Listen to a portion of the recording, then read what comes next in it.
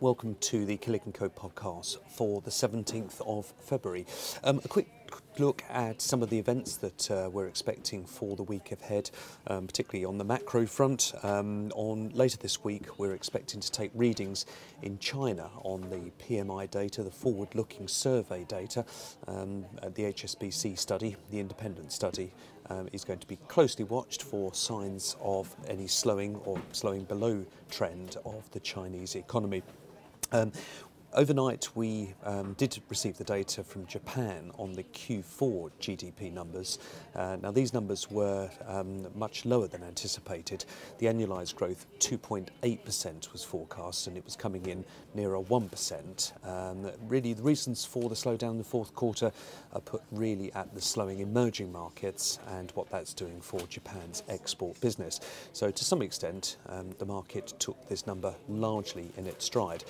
The key sort of Japanese yen rate against the dollar still trading around that 102 level. In the UK here this week, we'll talk a little bit later about the strengthening sterling. Mark Carney was on the Andrew Marr show yesterday, and this week he will be talking about employment numbers, and we'll also have the reading on inflation. That inflation number hit target last month of 2%, 1.9% is the anticipated number for last month. And in Europe, well, it's the PMIs. Again, like China, these are the forward-looking surveys. Recent GDP data from Europe, in fairness, has been slightly better than expected, and as a result of that, the lack of new initiatives from the ECB again has been largely sort of absorbed by markets. PMI data good for confidence surveys throughout, and it's just interesting to note that some of the paper, the 10-year paper throughout some of the periphery economies and the southern hemisphere economies in Europe have really been sort of hitting new lows. So encouraging signs that the crisis feels further away in Europe. So let's just take a look at some of the corporate data we can expect for this week. Fair to say that we are starting to come towards the tail end of the reporting season, so less impact from the corporates. But for the UK, companies that we're commenting upon, InterContinental Hotels, due to publish their full-year numbers out. This is one of our stocks for 2014, and one which we expect to see further quite strong growth here in central London, and good improving trends around the world. We also have numbers from BHP Billiton. It's fair to say the mining sector has probably been one of the surprising features of 2014, starting in sort of fine style and really building on gains from last week, which we saw Rio Tinto producing some top end of the range forecasts. And as a result of that, some confidence is building that the mining sector may well have bottomed. On Thursday, we have Centrica. This stock has been bashed quite hard since Ed Miliband's speech at the end of September, dropping from £4 a share down to closer to £3, and signs of, well, whether they can comment upon the government noises that have been taking place, and indeed the recent survey that was complaining that the margins at their subsidiary British Gas are running much higher than the sector specialists. So any comments on that? It's become quite a political hot potato, that stock, of late.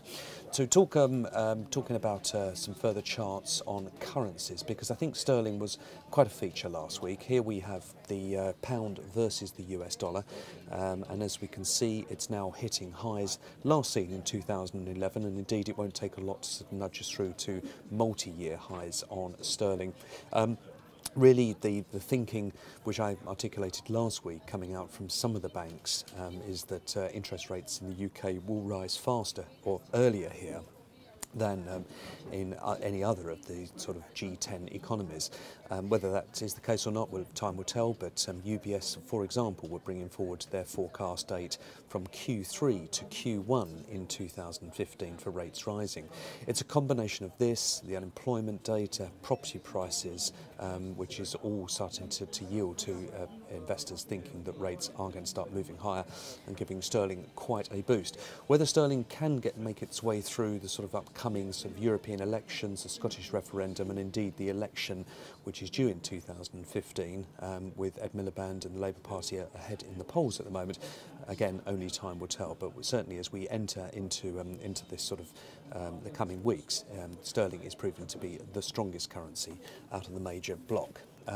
It also is strong against the euro. It's now sort of bursting through the top end of that range of around 120 2 on the chart. Now, one sector we took a look at last week and moved to a sell is the tobacco stocks, and really a combination of reasons why we feel that the headwinds against tobacco stocks may make the next 20 years tougher than the last 20 years.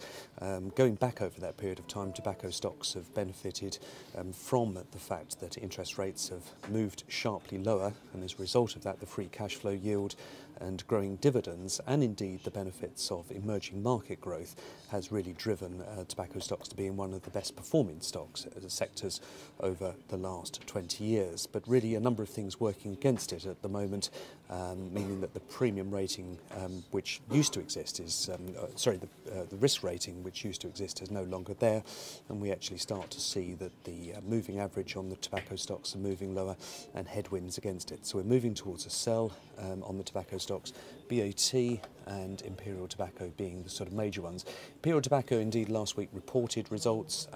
Stabilisation in Europe has been the reason why the stock has rebounded from the lows, but volumes in Europe are definitely on the decline, down by around 5%, and that follows recent negative comments from Philip Morris in Europe. In terms of other sort of key features, Rolls-Royce was hit quite hard last week. The company is guiding lower for 2014 on their earnings numbers.